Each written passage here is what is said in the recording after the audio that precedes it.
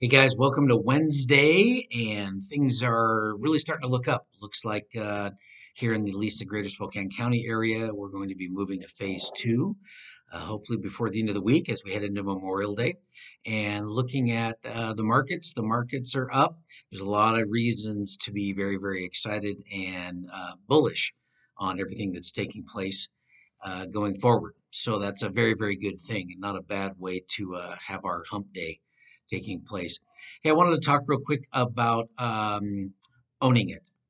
And I've had numerous conversations with friends, family members over the last week or so, and there has been just discussions going on about scenarios that are taking place in the work world, in their personal lives, in their endeavors as they're moving forward in the new normal. And it's very interesting that one of the kind of common themes that comes up is people taking responsibility or not, as the case may be.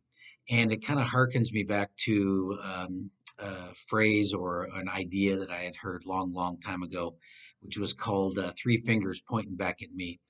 And the concept of that is when people go out of their way to cast doubt or really blame others for a scenario that's taking place, their first tendency is to kind of point their finger. It's like, oh, that person, that person. And I had heard a great story again years and years ago about when that takes place, that you need to take that action when you're the one saying that and go to the next level, which is to stop, roll your wrist over, and what do you see? You see three fingers pointing back at you. And which the metaphor there is that regardless of what's taking place by that person that you feel is in the wrong or is not doing something that you'd like to see done, you need to roll your wrist over and take a look at those three fingers, and they're pointing back at you to say, what is it that I could have done or can do differently to change the outcome in this? To take more of a grateful point of gratitude, as David Brooke would say, point of view and a point of action to make things happen for the better.